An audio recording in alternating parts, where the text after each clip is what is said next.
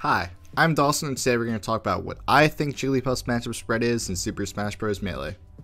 Starting with the characters Puff definitely beats in 70-30 or better. Roy definitely has some stuff in the matchup with the reverse up Bs you have to watch out for, but if the Puff knows how to escape the setups and effectively camp with the lead by circle camping the matchup, it becomes very hard for Roy, but a skilled Roy can take Hungrybox to the Game 5 last stock on net play. Mewtwo has almost nothing going for him in this matchup outside of a kill throw off up throw, but it is difficult to get a grab in general. It is very easy to rest Mewtwo or juggle him forever with up air, eventually leading to drill off smash to the sad Mewtwo. Pichu is kind of like Pikachu, but just worse in the fact that they're in a matchup where optimally the Jigglypuff should just circle camp the Pichu. Doing damage to yourself on a lot of your moves really hurts. Up smash killing really early is the only thing keeping this matchup from being impossible for Pichu. Zelda is a great test of the Jigglypuff's spacing and patience, but once the Puff gets good enough to make it out of round 1 pools, this matchup is very trivial, similar to Mewtwo, where juggling is really strong and there are no kill setups outside of back air and forward air. Kirby has a bunch of smaller things that work in the matchup decently, but his lack of kill setups makes this matchup insanely difficult to make a comeback in outside of straight back air or up air at high percent, and Kirby has a hard time approaching Jigglypuff almost anywhere on the stage. Ness, similar to Kirby, has the same problem where he has a hard time approaching, but he can surprise Puff with strong combos with back air and up air, but if Puff has the lead, approaching again is insanely difficult. Bowser Jigglypuff is probably the only matchup here that should be impossible, but this is coming from the guy that has lost a game to a Bowser in a net play tournament. Bowser just has no kill setups, requires like 8 different hard reads to take a stock, and even then he's just combo food and dies from one hit from Jigglypuff to up air and back air. As for the characters Jigglypuff beats 65-35 or better, Samus has a lot of big damage moves and ways to kill through grab and through down air tech chasing, but if Jigglypuff gets a stock lead, the comeback potential is very hard. Any mistake on shield by Samus is an instant rest, forcing Samus to follow the Puff's lead on the pace of the matchup, which is never good for any character. Ganon is similar to Bowser, he has to land hard reads to get a stock, but he has better hard read moves and has to land significantly less of them. Unlike most of Puff's good matchups, getting in on Ganon is the main way to beat him, as upper juggles, not even into rest, kill Ganon almost anywhere anytime, not to mention edge guard is virtually unrecoverable. Mario definitely has one of the better neutrals versus Jigglypuff of his tier, relies on smash X too hard to get a kill, which ultimately leads into Puff completely camping out Mario. Puff can essentially whiff punish every one of Mario's moves, but Puff definitely has to play smart around the smash decks. DK essentially gets to contest Puff in neutral with back air, but that is really all he has going for him. Cargo throw into up air is a solid confirm in certain situations, but lack of any main tools in neutral allows Puff to run over DK if the Puff gets a hard read on back air timings and edge guards DK forever. The links are very weird versus Jigglypuff. Commonly thought as good answers, such as when Armada and Axe tried it versus Hungrybox, but they both have weaknesses that Puff exploits hard. Big Link struggles when Puff can lock him down, and is susceptible to many rest setups like up air and up tilt rest. Young Link has a hard time making a comeback versus Jigglypuff. The greater mobility allows Young Link to time out Jigglypuff more effectively with the projectile game. Due to Young Link's weight, Jigglypuff's back air and nair hit like trucks, and eventually Young Link will just die to straight aerials when Link would not. Pikachu is the worst high tier versus Jigglypuff due to his inability to find reliable kill setups outside of up smash reads. Similar to Mario, Jigglypuff can play in a way where Pikachu can never land an up smash, forcing Pikachu to play Puff's game on the platforms, and due to the lack of damage on his moves, will eventually lose. Game Watch, another character that people have had success with Jigglypuff, but due to his shield and lack of L canceling on half his moves, it forces Game Watch to play a very stiff playstyle that Puff can exploit. Up tilt and drill dominate Game Watch outside of his life shield, and allows Jigglypuff to continuously pressure Game Watch outside of up B at his shield, which, if red, can get a rest or an up air. Game Watch does have down throw nair and fair in the matchup, but the cons definitely outweigh the pros.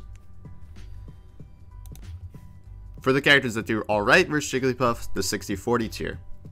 Doc's down throw fair and smash X are really strong confirms in the kills, and allows Doc to shine in many ways Mario couldn't. Some of the things that made Mario better, however, like his recovery, are exposed against Jigglypuff. Doc has a really hard time doing so.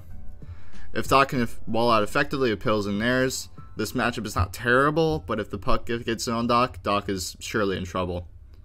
Luigi's mobility on his wave dash allows him to whiff punish better than any other character talked about so far, as it comes off a wave dash, allows Puff to stuff out Luigi's approaches and eventually knock him off stage for an easy edge guard. Luigi has a hard time coming down, but his pressure on shield potential for up B and up smash kills makes Puff have to respect him until Puff can land a crouch, cancel rest on all of Luigi's moves at low damage. Peach is thought generally to be much worse than this, as many Peaches giving up on the matchup entirely, but Peaches like Polish and Laud show that Peach does have some stuff in this matchup. Peach really struggles against Puff's auto-cancel back air, but against aggression, Peach's defensive is relatively solid with nair out of shield and crouch cancel down smash. If Puff ever gets a rest, the game is almost certainly over, as Peach is one of the worst rest punishes of the viable characters. Icy's are also thought to be generally much worse than this, but with Slug's innovations in the matchup, with his usage of back air and ability to protect Nana, the matchup isn't completely horrible. Icy's wave dash, similar to Luigi, is a huge threat for Puff, but Puff's kill setups on Ice Climbers are almost endless, and Puff with the lead is almost certainly a lost game for Icy's on the larger stages. As for the characters Puff might lose to, or go even with, the 50-50 and 55-45 tiers. All these characters go back and forth on how I think Puff does against them, but Yoshi definitely has a case for this tier. Yoshi can force Puff to play his game a lot of the time and camp Jigglypuff back. A lot of normal kill setups simply don't work, forcing the Puff to be more creative and play a war of attrition.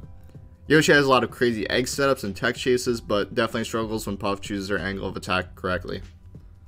Sheik is a character that is only getting better against Jigglypuff over time after Puff has mainly started playing Fox against Jigglypuff players, with players like Crudo, Ben, and J-Flex innovating in the matchup. Sheik gets blown up if Puff finds her opening from an up tilt or an up air, but Sheik has a great ability to wall out Jigglypuff and essentially camp her out unless Puff reads her landing. Reliable kill setups off grab and off grounded moves like down tilt makes the higher percentages more bearable than the rest of the characters in this tier. Falcon has the highest potential of any character in the game to blow up Jigglypuff with the amount of different combo trees, with neutral air, up air, knee, and stomp. If Falcon gets his game started or even wall out with back airs, the Jigglypuff has a hard time gaining momentum or a grasp back on the neutral. Falcon dies very easily, however, versus Puff, even without rest, but rests at low damage and early games swing the matchup into Puff's favor. Falco, similar to Sheik, has a great neutral versus Jigglypuff, especially when Falco has the higher percentages, but Falco struggles with the amount of ways that he can die early at the lower percentages.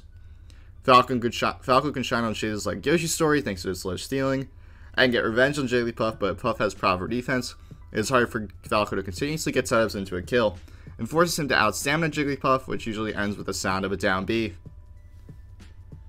The two characters that definitely Jigglypuff loses to, 60-40. Fox is the perennial Jigglypuff counter, with H-Box fighting Fox in almost every top 8, and the matchup is as bad as it sounds in my opinion. Jigglypuff has to make a lot of hard reads in order to land her big openers, or hope that her opponent plays bad if they do not pan out. Fox's nair and back air are great ways to suppress Puff's neutral, and forces Puff to play Polarity Reserved. Fox has some of the best answers of pressure on shield with Wave Dash Jab out of shield, or Shine out of shield and attempted Tomahawk grabs. Not to mention his kill setups are numerous and reliable with nair up smash, jab up smash, and up throw up air. Marth is probably a surprise to see right next to Fox, but Marth almost does as well as Fox against Puff. Marth is probably the best character versus Puff in neutral thanks to his nair and fair, forcing Puff to play a more grounded playstyle in order to strictly not lose to those aerials. Puff can manage to get in on Marth after a while, and pressure his shield well with down airs and threatening of grabs. The edge guarding on Puff's end is pretty strong if the Puff has flowcharts made, but if not, there's almost no reliable way to kill Marth. Grab confirms from Marth, and the ability to grab crouching Puff makes it so all of Puff's movement and aerials have to be intentional and there's no wasted inputs. That is it for my Jigglypuff matchup chart. Thank you guys for watching. If you enjoyed the video, consider subscribing, leaving a like, and commenting on what you thought of my matchup chart, and if you agree with my opinion. And let me know what video you want to see next. If you have not checked out my other videos, like my 3 Things to Do versus Jigglypuff series, consider checking them out as well. Have a good one.